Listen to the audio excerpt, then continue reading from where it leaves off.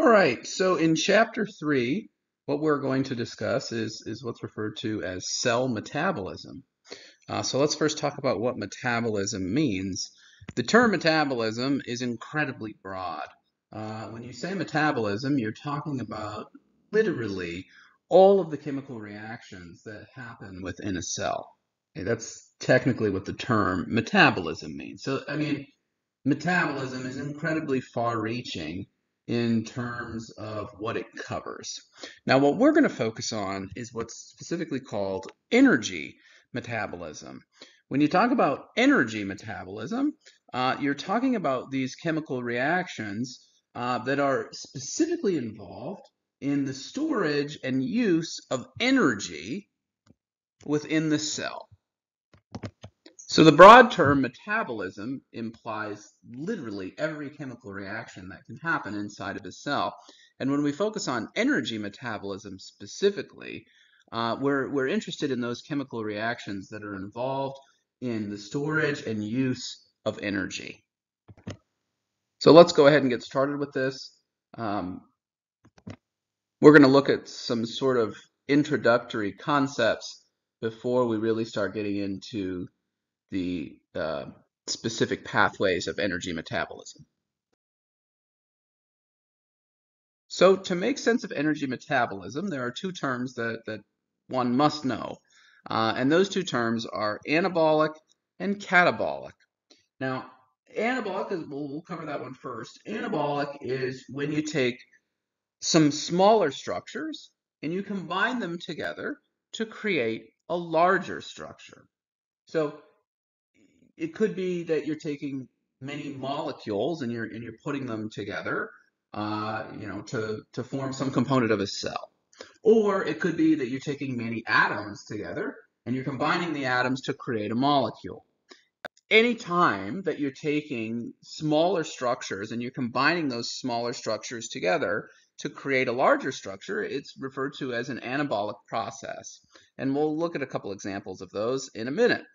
The other one is catabolic. And catabolic is just the opposite. You take a larger structure and you break that larger structure down into smaller structures.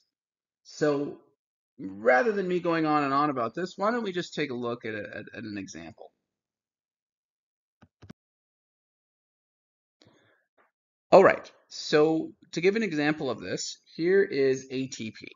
Adenosine triphosphate, one of those energy transferring nucleotides, a nucleotide triphosphate, all those terms from the past. Okay, so ATP can certainly be broken down. This is a huge part of energy metabolism that we're going to be discussing.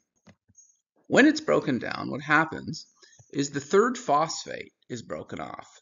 And when you break the third phosphate off, you go from adenosine triphosphate, adenosine plus 3 phosphates, to adenosine diphosphate plus the phosphate that you broke off. These are called the products of the chemical reaction. So what has happened here? I'm right now, we're not trying to go through what this actually means. I'm just trying to make an example of anabolic versus catabolic reactions. We'll get into what all of this means later on.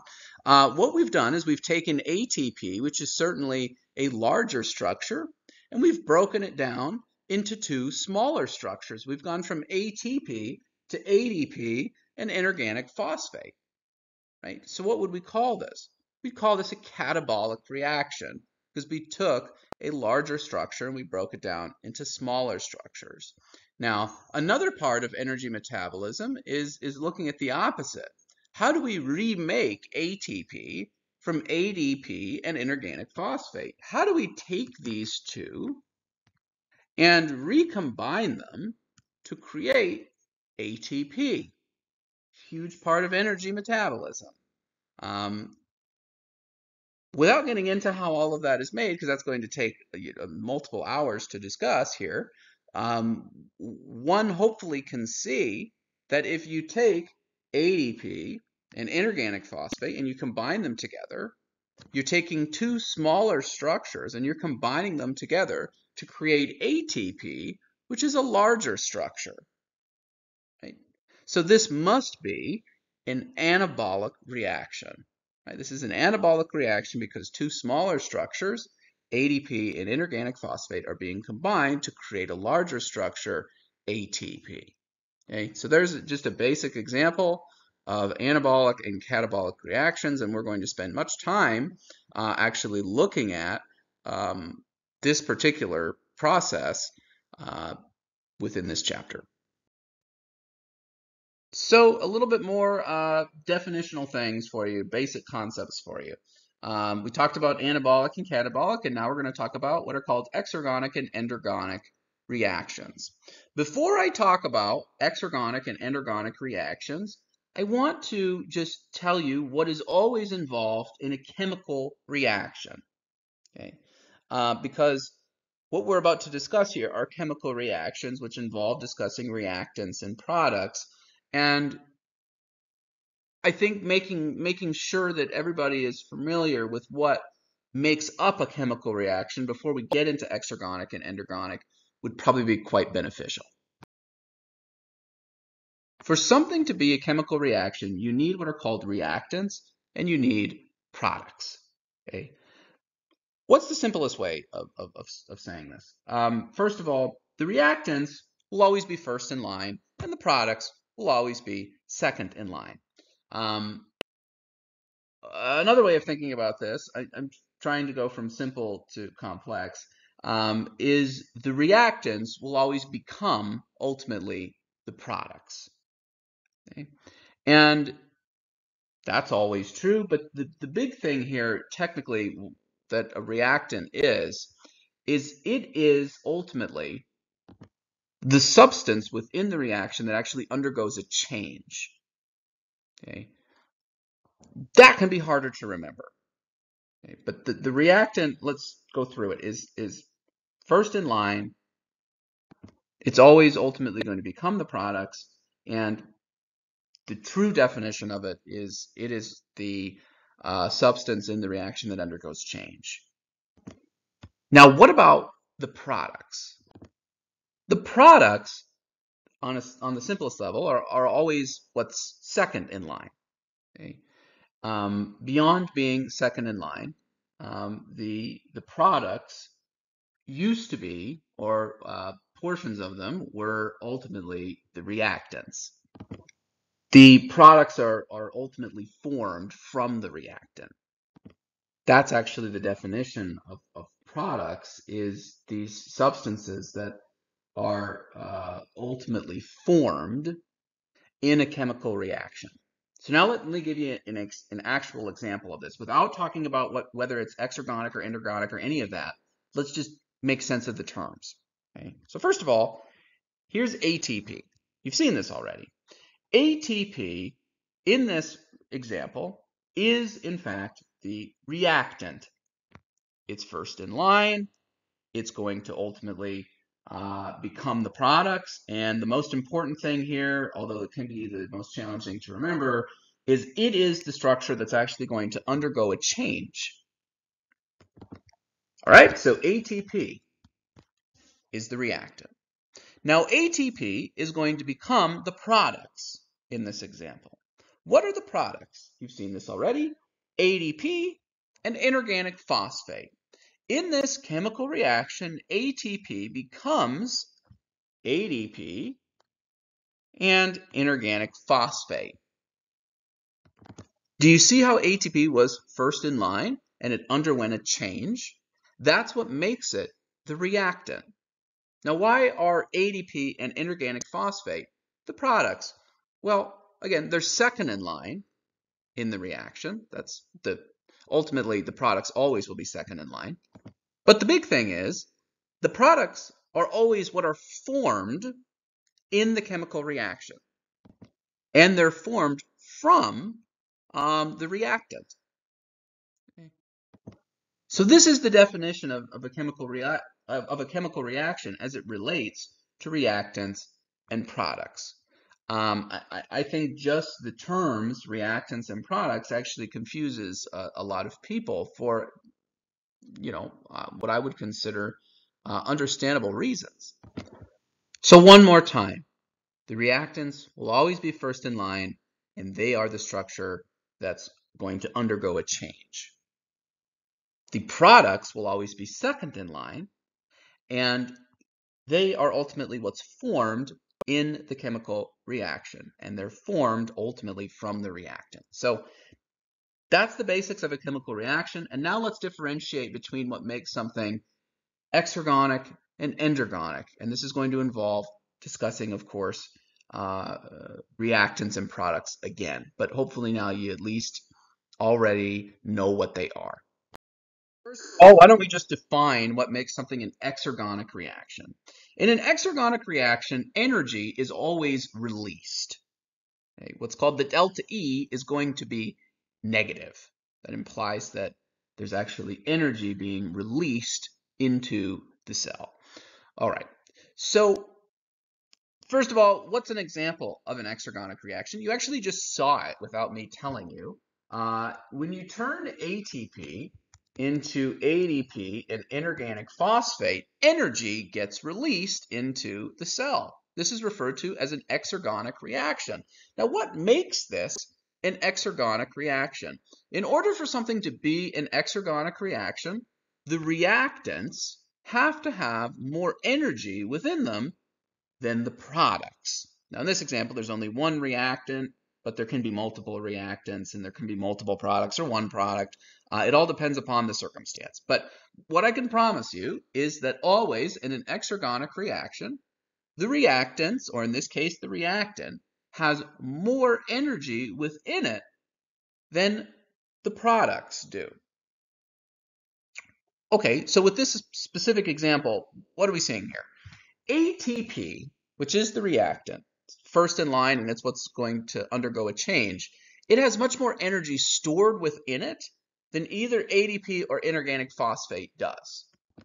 So when you turn ATP into ADP and inorganic phosphate, energy is going to be released into the cell, because ATP has much more energy within it than either ADP or inorganic phosphate does. So if you take ATP and you turn it into ADP and inorganic phosphate, you're turning a structure, ATP, which has a lot of energy within it, into two other structures, ADP and inorganic phosphate, which have much less energy within them, and thus the energy difference will actually then be released into the cell.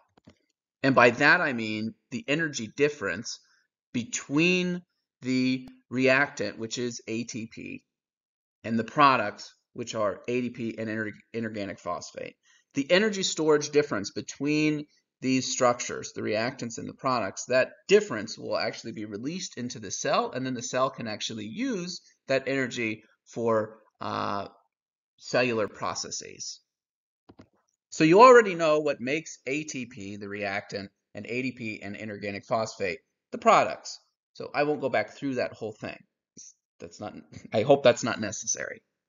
But because of the fact that ATP, the reactant, has much more energy within it than ADP and inorganic phosphate, the products, energy will be released when ATP is turned into ADP and inorganic phosphate, and thus the reaction is exergonic. So the next reaction that we're going to look at are what are called endergonic reactions. Endergonic reactions are the opposite of exergonic reactions, which hopefully will make them a little easier to understand, although the example that I give I think tends to throw people off a little bit, but I think that's also good because it'll make you think a little bit. So if endergonic reactions are the opposite of exergonic reactions, then clearly in the chemical reaction, energy is not going to be released. You're actually going to need energy in order for the reaction to occur. So first of all, what is the example? Well, we're going to take ADP and inorganic phosphate and recombine them together to create ATP. This is an endergonic reaction. Why is it endergonic?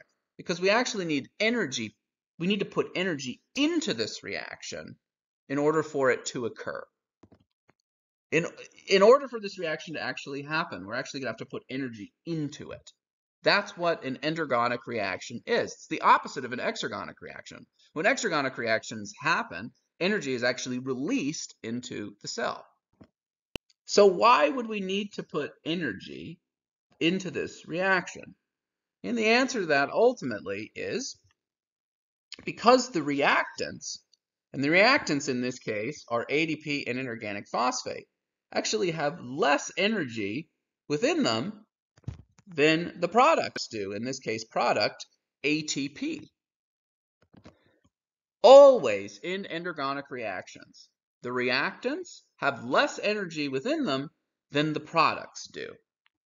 So you already know that ADP and inorganic phosphate have less energy within them than ATP does. So if you want to take ADP and inorganic phosphate and create ATP out of them, right? You're taking structures that have less energy within them and wanting to turn them into a structure that has more energy within it. So clearly, to accomplish that, you're going to have to put energy into the reaction. Another way of saying this is you're going to have to go uphill, right, to turn the reactants into products. That is always what's going to make something endergonic. The reactants have less energy within them than the products, so energy is going to have to be added to the chemical reaction in order for it to occur. What's called the delta E is going to be positive. The value will be positive because we're actually having to put energy into the reaction in order for it to occur. Now let me expand on this a little bit and explain why it confuses people. In the example I'm giving, ADP and inorganic phosphate are serving as the reactants. Now in my last example, they were the products. How can a reversal like this happen? And it requires you, and honestly, this might be more important than anything else that we've discussed related to endergonic and exergonic reactions. There's clearly been a role reversal here, and you have to know the definition of reactants and products to understand why. In the first example, the exergonic example, ATP was turned into ADP and inorganic phosphate.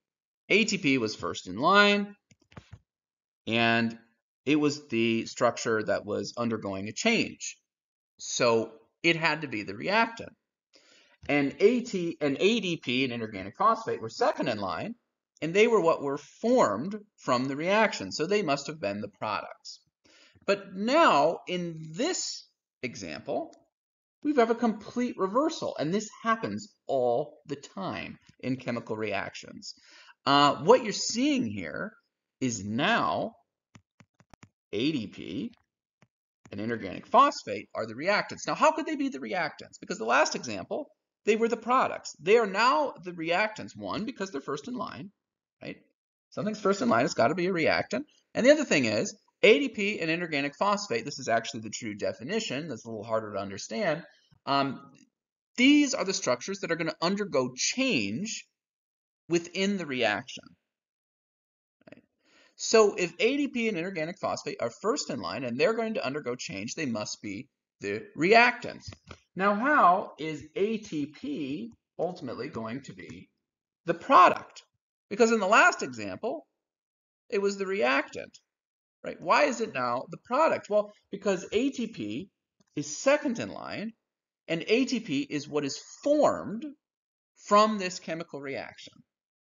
So ATP must now be the product of the reaction. It's the product of the reaction because it's second in line, and it's, more importantly, what is formed from the chemical reaction. That is how you can get this role reversal.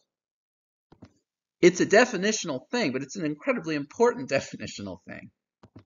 The reactants will always be first, and they will always be the structure that undergoes a change. The products will always be second, and they will always be what are formed from the chemical reaction. So I hope you can see why this makes sense. This is honestly what's more important, and it's the harder part to understand. The easier part is what makes something exergonic or endergonic, right? Exergonic just means always that the reactants The reactants have more energy within them than the products, and energy is going to be released.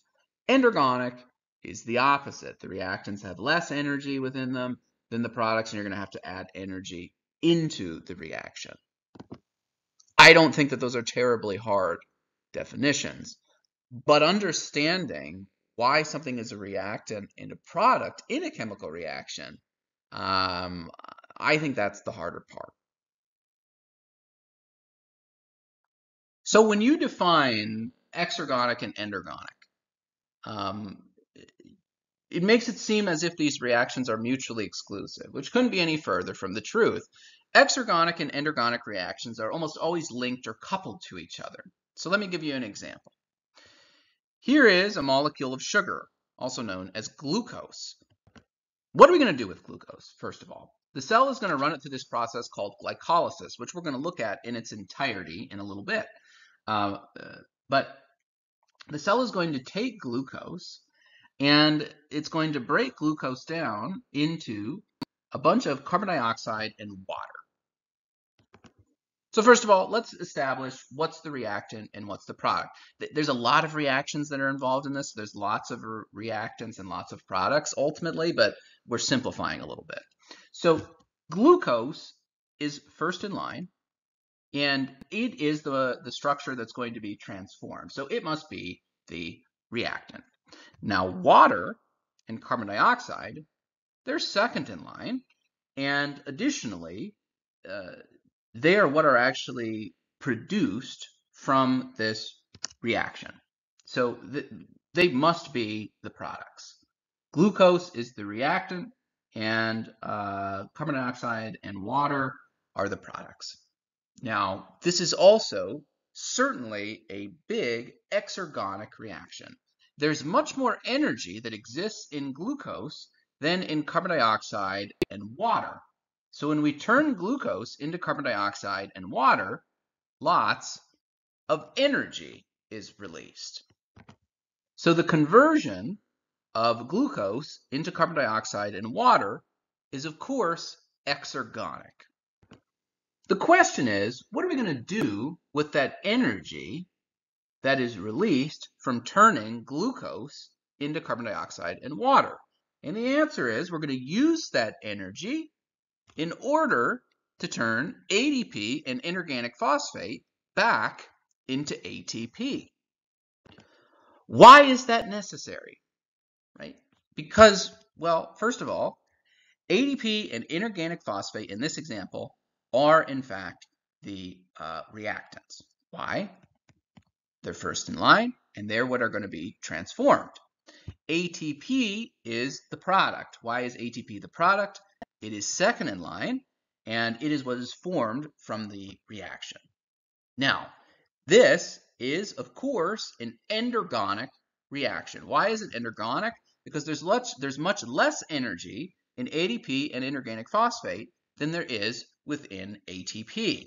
So in order to turn ADP and inorganic phosphate into ATP, energy is going to have to be added into this reaction, which is what makes it endergonic. Now the question is, where does that energy come from? And hopefully you can see from this image where the energy comes from. The energy comes from the breakdown of macronutrients like glucose. So let's be more specific about how an exergonic reaction is coupled to an endergonic reaction. We have already established when we take glucose, which is the reactant, and we turn it into carbon dioxide and water, which are the products, energy is released. This is an exergonic reaction. Okay. Now, what needs that energy? Where can that energy be used by the cell? The answer is to turn ADP and inorganic phosphate, which are the reactants, back into ATP, which is the product. The major point here is the cells of your body constantly need to be regenerating ATP. Always. Every cell in your body constantly has to, certain cells need to regenerate more than others, but every cell in your body needs to constantly be regenerating ATP. It's absolutely essential for survival. But the regeneration of ATP from ADP and inorganic phosphate is an endergonic reaction, meaning the cell is constantly going to need a supply of energy in order to be turning ADP and inorganic phosphate back into ATP. Now, where is that energy going to come from? It's going to come from the breakdown of macronutrients inside of your cells. Think about it. When your cell, let's say this is a muscle cell, when your muscle cell takes glucose and breaks it down into carbon dioxide and water, lots of energy is released. That's an exergonic reaction. And the energy that comes from breaking down glucose into carbon dioxide and water, that energy is used to turn ADP and inorganic phosphate back into ATP. Right? So the energy from an exergonic reaction is used to power an endergonic reaction. Exergonic and endergonic reactions are almost always coupled to each other. You need the energy from the exergonic reaction, turning glucose into carbon dioxide and water, in order to power the endergonic reaction, turning ADP and inorganic phosphate back into ATP. You always need energy. You always need to put energy into endergonic reactions. And where do you think that energy comes from?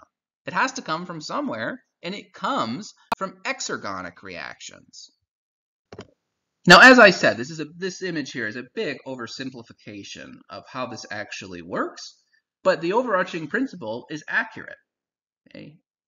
You're going to see that exergonic and endergonic reactions are coupled to each other again and again and again throughout the course of the semester. All right, next, oxidation-reduction reactions. This can be made to be so much more complex than it actually is. What makes something an oxidation reaction and what makes something a reduction reaction? Let's look at a simple diagram to see what makes something oxidation, what makes something an oxidation reaction and what makes something a reduction reaction. First of all, let me give you a little bit of context. Like, why are we talking about oxidation-reduction reactions? Well, because ultimately when we look at like glycolysis, which, as I just said to you, largely is a very exergonic process, these oxidation-reduction reactions are going to be fundamental to the way that it actually happens. And we'll make sense of all that as and when we get there. Anyways, if something is oxidized, it loses electrons. That's always what an oxidation reaction is. If something is oxidized, it loses electrons, period. That there's really no other definition of an oxidation reaction. And if something is reduced, it gains electrons. So yet again, like last time with exergonic and endergonic, you can clearly see that these things must be coupled to each other. So let's give an example. Here is compound A, which has 2 electrons. Here is compound B with no electrons. Let's pretend that compound B comes over to compound A and steals the 2 electrons from it. This would be what's called an oxidation-reduction reaction or a redox reaction. Why? What makes this an oxidation-reduction reaction? And who's been oxidized and who's been reduced? First of all, molecule or compound A has been oxidized. Why? Because compound A has lost 2 electrons.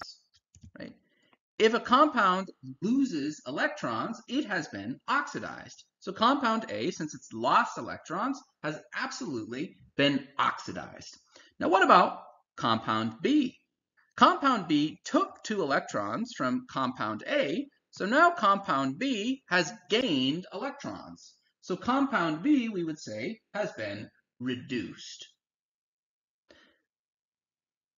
This is as simple as it gets in chemistry.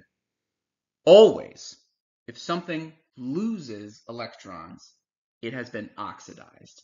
In this image, compound A is oxidized because it loses electrons. If something gains electrons, it has been reduced. You can clearly see that compound B has been reduced because it gained electrons.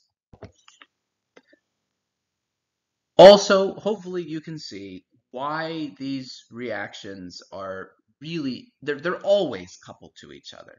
I was trying to think, and like, is there ever an example where there's an oxidation-reduction reaction that's not coupled? And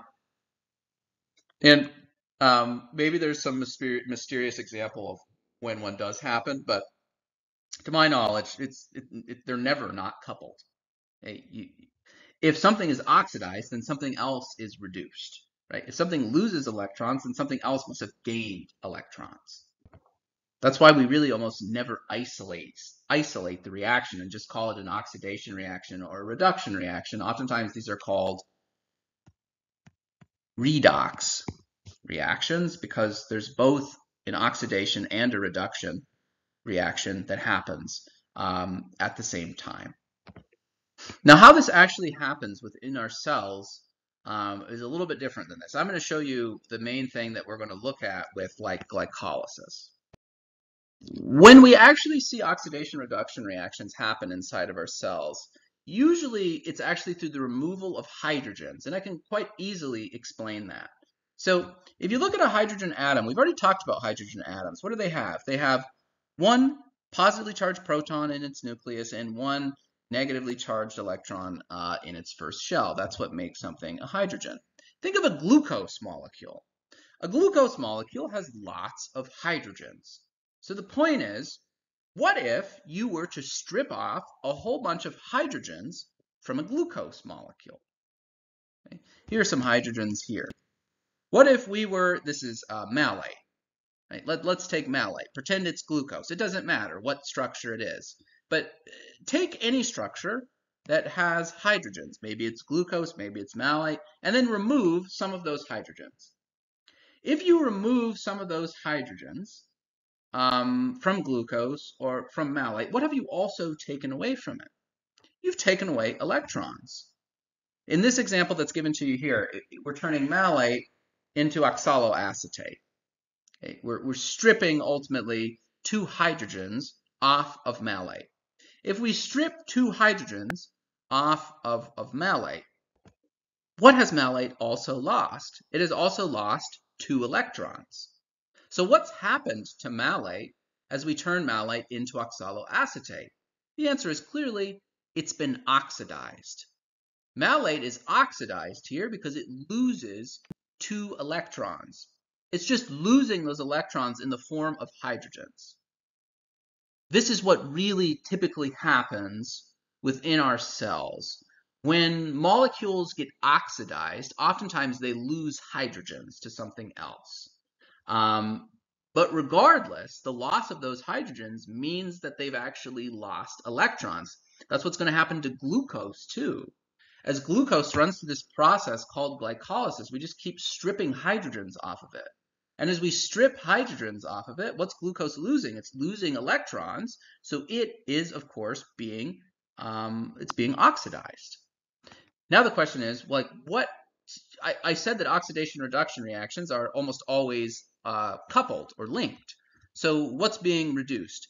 Oftentimes, it's this molecule called NAD, or there's another one called FAD too. We'll get into what they actually are a little bit later. But if you look at NAD, NAD is what actually gets reduced. So in this reaction, when we turn malate into oxaloacetate, what happens is NAD comes along, and it is what actually takes the 2 hydrogens from malate. And now NAD has some extra hydrogens, and it's called NADH because it gained actually 2 hydrogens. It carries one of the other hydrogens in kind of a weird way, but that's neither here nor there for this conversation. The point is, NAD is what actually gained those 2 hydrogens or took those 2 hydrogens from malate. So what would we say about NAD as it becomes NADH? NAD is reduced in this example because it gains 2 hydrogens. which means that it really gained 2 electrons. So the point that I'm trying to make here is, oftentimes in our cells, when molecules actually get reduced, what actually happens is they gain hydrogens. But within those hydrogens, there are electrons. So technically those molecules have gained electrons in the form of those hydrogens, so they have in fact been reduced. That's the main way you're going to see this play out throughout the course of these lectures. These are other reactions you're going to see too, but you've already seen these. I already actually went through them in their entirety, so I'll just mention them briefly. Hydrolysis reactions versus condensation reactions.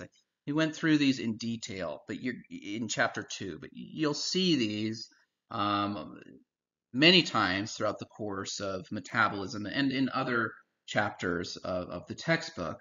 Anytime that you have hydrolysis reactions, you're bringing water into the reaction, usually to split something apart. So if you have sucrose, which is table sugar, water actually comes into the reaction to split sucrose, which is a disaccharide, into glucose and fructose, which are monosaccharides.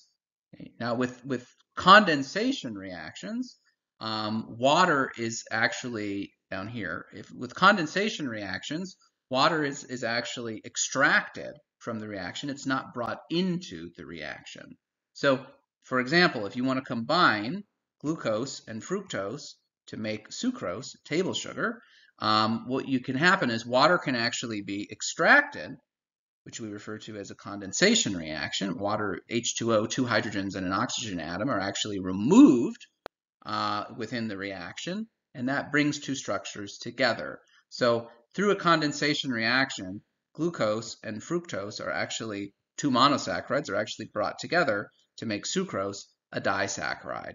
And in that reaction, water is actually extracted or formed in order for the reaction to occur.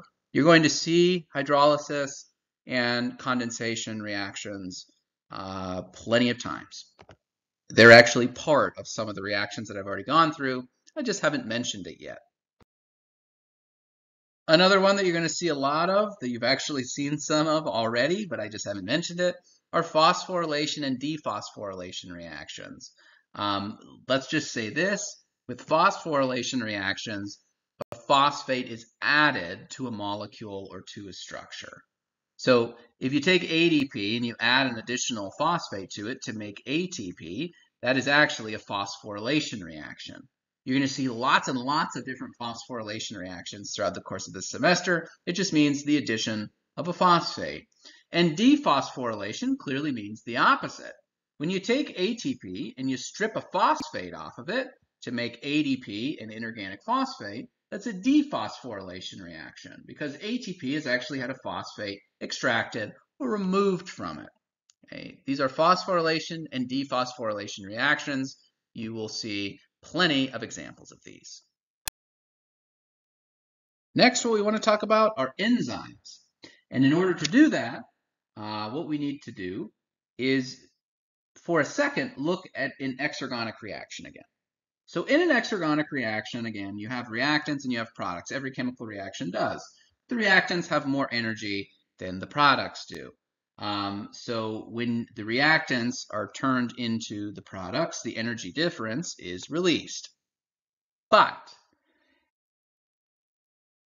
while these reactions do tend to be spontaneous, meaning that they're downhill, right? The reactants have more energy than the products, so the reactants have a natural tendency to become the products. That's always true with exergonic reactions. There's still this thing called an activation energy barrier. So while there is a natural tendency for reactants to become products in exergonic reactions, simply because of the fact that the reactants have so much more energy within them than the products do, there's a natural tendency to go downhill.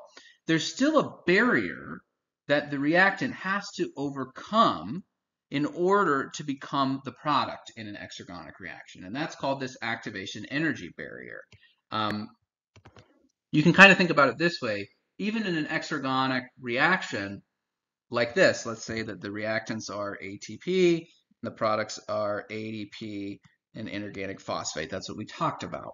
Um, even though there's a natural tendency for this reaction to occur because it's exergonic, there's still essentially a small amount of energy that needs to be put into this chemical reaction at the start in order to turn ATP into ADP and inorganic phosphate. There's a little hump that you have to get over in order for ATP to become ADP and inorganic phosphate.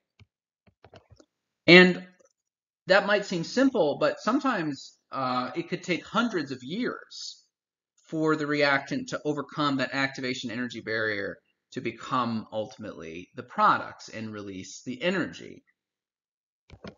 So we need things, structures, molecules inside of our cells to propel these exergonic reactions and actually make sure that they happen by reducing or almost eliminating what's called this activation energy barrier. And what's going to accomplish this are what are called enzymes. Here you can see this for yourself. This is almost how this always is depicted. This is clearly an exergonic reaction.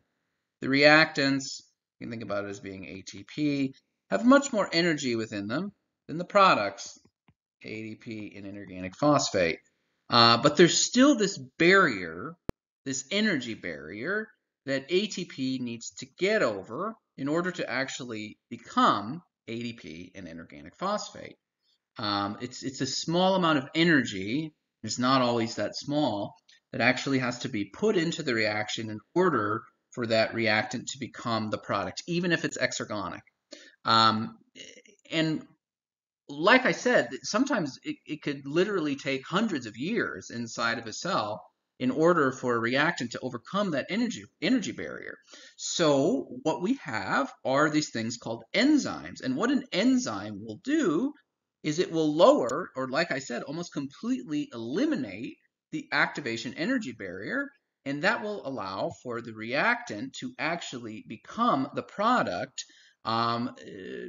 over a much faster time span. As an example, without an enzyme, there's an enzyme called ATPase, actually, that helps break ATP down into ADP and inorganic phosphate. It might take ATP 50 years to actually finally turn into ADP and inorganic phosphate. It might take 50 years to overcome that energy barrier. But with this enzyme called ATPase, it might take half a millisecond, or actually probably much, much less than that, right? So what the enzyme has done is it's lowered substantially to the point of, again, basically eliminating the activation energy barrier so that ATP can actually become ADP and inorganic phosphate. Rather than taking 50 years, it can be done in 1/1,000,000th of a millisecond. That might be a more accurate time differential between the two. So enzymes in our body are phenomenally important. They significantly speed up the rate at which chemical reactions can occur by lowering energy barriers. This is a very simplified image of how enzymes work. You have an enzyme. What the enzyme does is it combines with the substrate, which the substrate, for all intents and purposes, is the reactant. So the enzyme combines with the substrate or the reactant. Those two words can really be used synonymously. And it forms this enzyme-substrate complex, or think about it as enzyme-reactant complex if you want. And it lowers the energy barrier.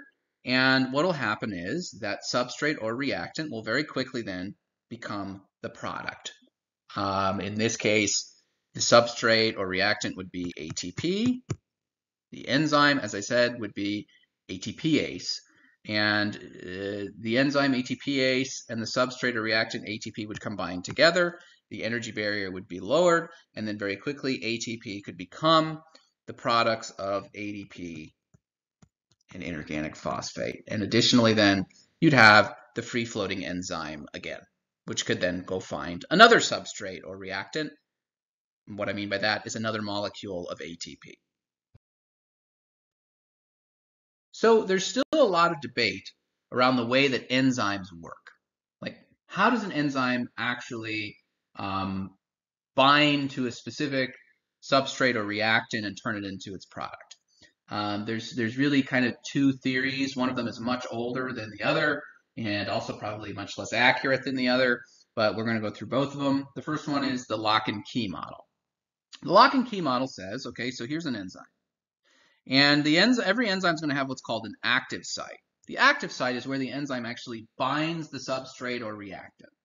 And in this example with the lock and key model, the active site of an enzyme has an incredibly specific shape to it.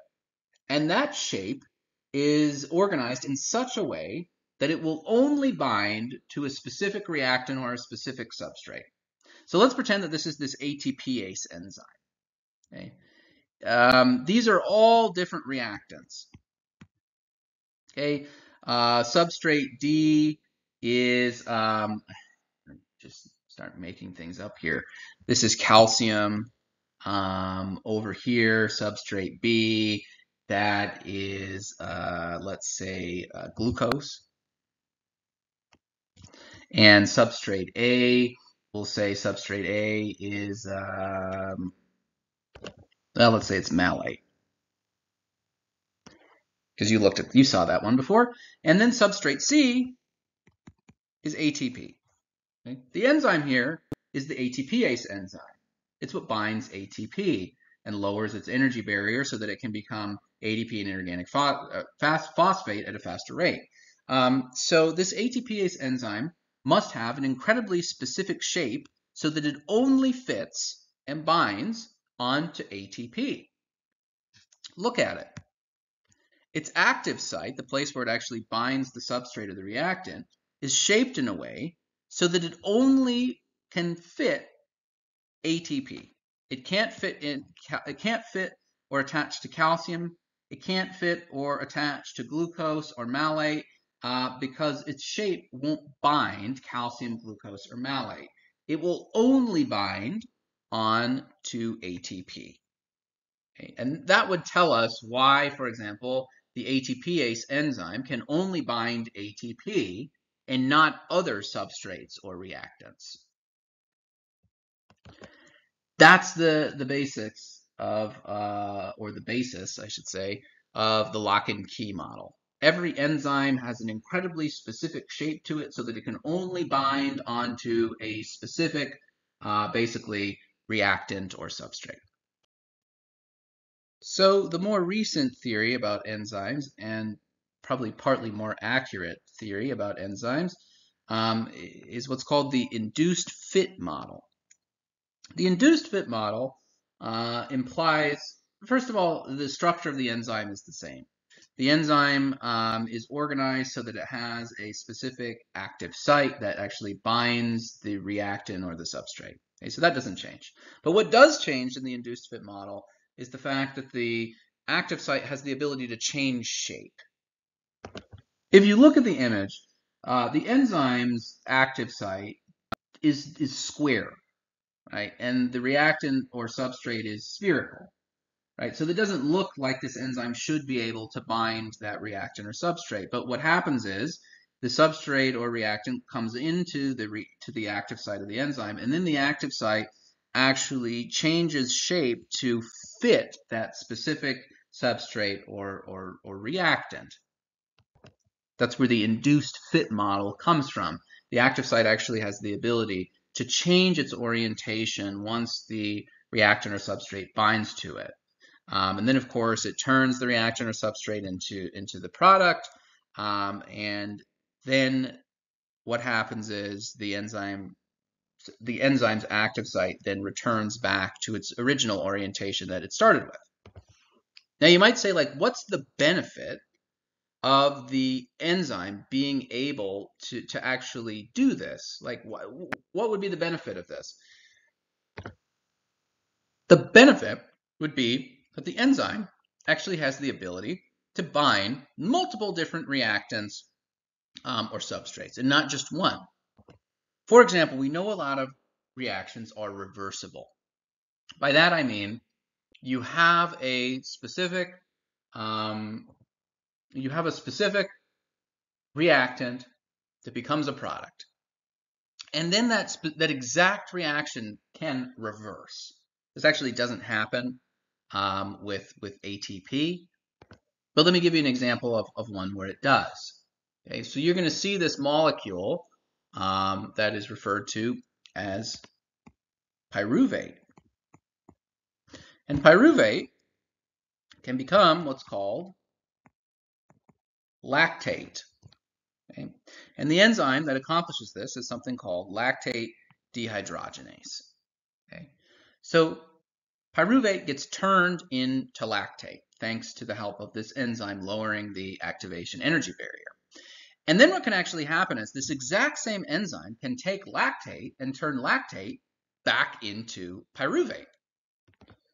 That creates some serious problems for ultimately that lock and key model. Because in the lock and key model, this would be impossible, because the lactate dehydrogenase enzyme would have an incredibly specific shape so that it could only bind pyruvate. Then it would turn pyruvate into lactate, and you would never be able to turn lactate back into pyruvate with this same enzyme, because the lactate dehydrogenase enzyme wouldn't have the right active site to actually bind lactate, because lactate is a different structure than pyruvate, right? They're different molecules. So if the lactate dehydrogenase enzyme were in the lock and key model, there'd be no way to reverse this reaction, because lactate dehydrogenase would have no ability to bind lactate, which has a different shape than pyruvate. But we know that this does happen. What happens is the lactate dehydrogenase enzyme can definitely bind lactate and turn lactate back into pyruvate. That must mean that there's some variability to the lactate dehydrogenase's enzyme's active site, right? The active site must be able to shift its shape so that it can bind both pyruvate and lactate. That's the only way that this would, of course, make any sense. Now, it is true that the lactate dehydrogenase enzyme is really only capable of binding pyruvate and lactate. It's not capable of binding thousands of different reactants or substrates. It's only capable of binding a couple.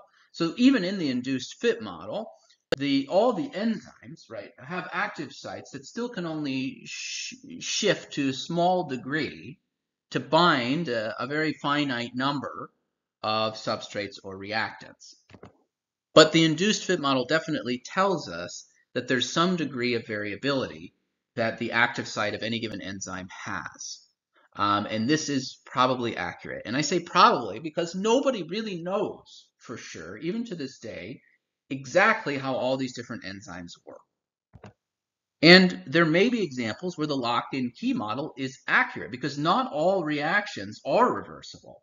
Some are, but some aren't reversible, or some need a different enzyme to reverse.